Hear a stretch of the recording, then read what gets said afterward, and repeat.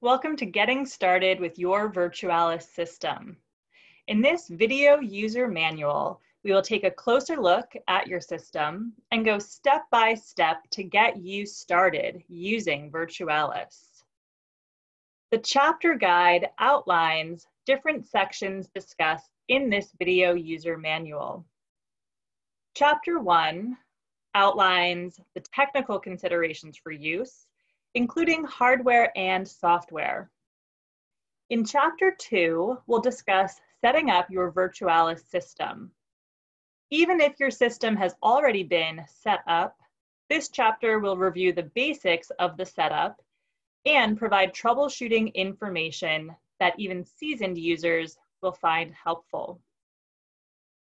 Chapter 3 discusses the clinical considerations for using virtual reality. This includes precautions, contraindications, and recommendations for using VR with different clinical populations. In Chapter 4, we will discover the patient manager and review the basic workflow of your Virtualis software. Let's begin with the technical considerations, and we'll start with the hardware. Your Virtualis hardware includes the computer cart in which the following items are attached. Your USB hub is a 4-port USB hub that is typically attached to the computer tower. On the left-hand side of your system, where the virtual reality headset is, you'll find the link box. This link box connects your virtual reality headset with the computer. As you can see, there's a small blue button to turn on and off the link box. Once this is turned on, there's no need to turn this item off. This will allow the virtual reality headset to turn on and off with your computer. On the back of the computer tower, behind the computer monitor, you'll find the storage basket. Coming up, we'll discuss the accessories that are held within this storage basket. And of course, your virtual reality headset. This device brings us a head-mounted display of the virtual environment. So during this presentation and clinical training, you may hear the term head-mounted display as a term used for your virtual reality headset. Start with the headset, and the first thing I want to bring your attention to are the easy-to-clean cushions. These cushions are around the eyes of the headset, as well as the ears of the headphones and the back of the device. These virtual reality cover cushions can be wiped with any cleaning supply you currently use in your clinic. At the top of the headset is the adjustable head strap. While this can be easily removed and hand washed, we recommend simply using a hair bonnet to keep a barrier protective layer between the patient's head and your headset. The virtual reality lenses seen here at the front of the headset typically do not see a lot of dust and dirt. However, if there is a smudge or a smear, the manufacturer recommends using your microfiber cleaning cloth. To use this cleaning equipment, begin from the center of the lens and work your way out to the edges in a circular motion.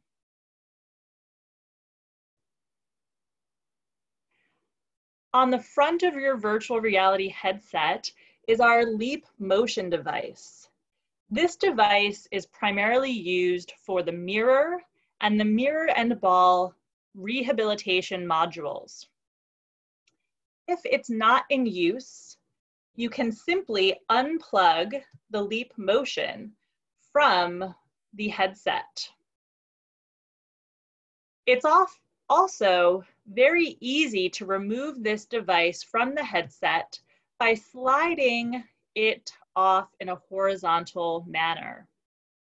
Oftentimes, patients like to grab the front of the headset to adjust it toward their eyes. And in doing so, they can leave smears and fingerprints on the front of the Leap Motion device.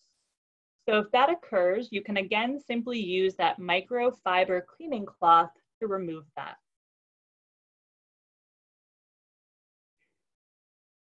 As we discuss your hardware, two pieces of equipment that are critical to using Virtualis in your clinic are our base stations. These devices can be set up on tripods or mounted on the wall. When we look at this base station, this is what detects the headset in your physical environment, which brings the patient into the virtual environment. These base stations are fairly fragile, and if they fall to the ground, they can become damaged. So while I recommend that your system is set up with tripods initially, once you understand where you feel comfortable using your Virtualis station in your clinic, I recommend that they be mounted on the wall.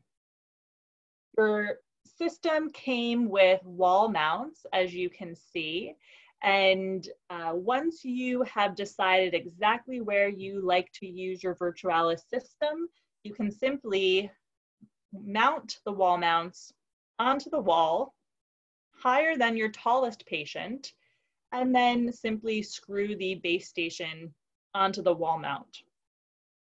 You'll see that with our setup, we want the base station to be angled diagonal from one another.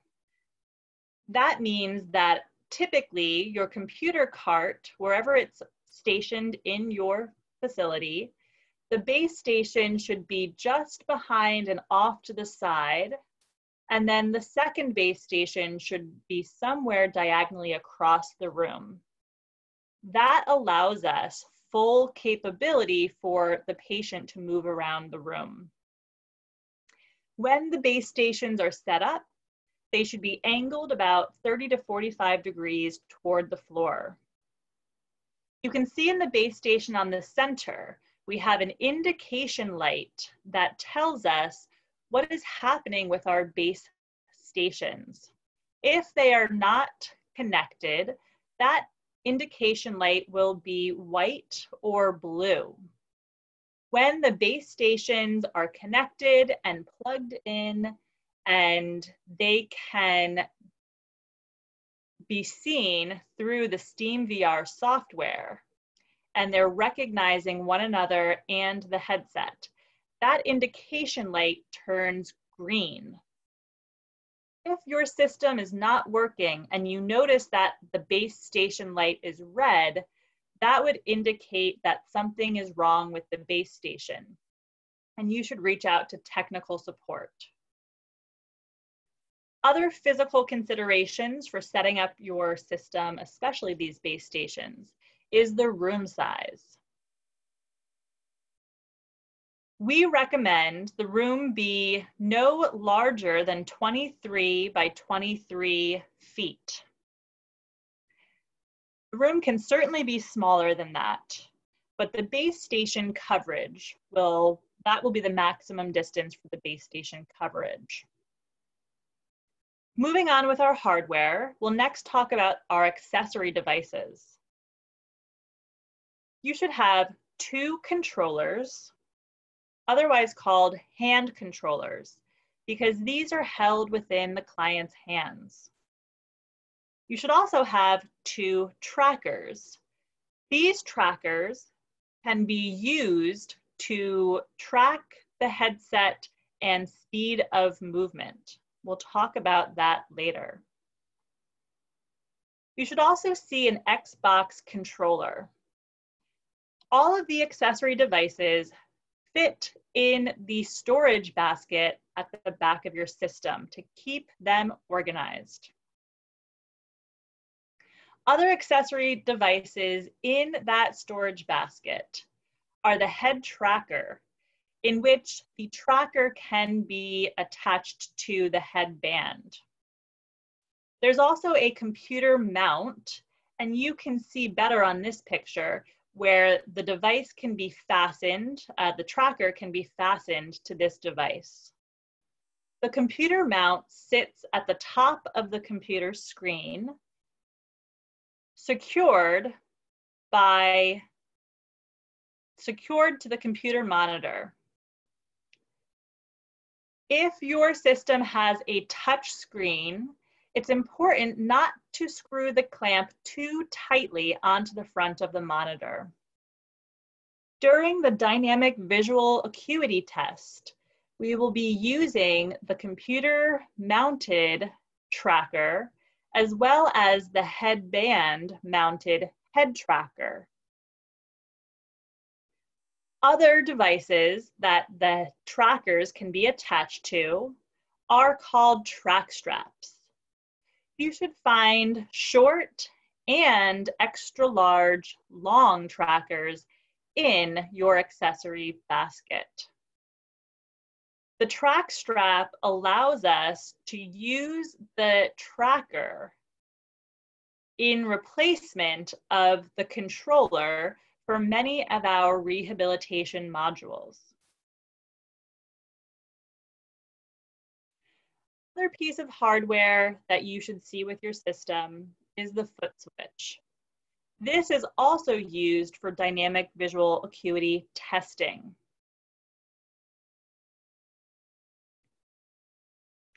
The Thrustmaster steering wheel is the device used for our car simulation and driver modules. This device plugs into the wall as well as to the USB hub. So that 4-station hub, if set up, would see 2 tracker USB dongles, the Xbox USB dongle, as well as the Thrustmaster dongle. When the device is plugged in, your USB hub lights up in a bright blue to indicate that these ports are turned on. When the Thrustmaster is on, each time it recognizes that it's been turned on, the steering wheel will run a calibration. This is not necessary unless you plan to use that Thrustmaster directly in a treatment session. So our recommendation is to either turn that USB dongle port off, and you can see that bright blue dulls out. The other option is to simply unplug the USB dongle from the USB port. Next, we will talk about your Virtualis software. Before we talk directly about Virtualis software, I want to bring your attention to Steam VR.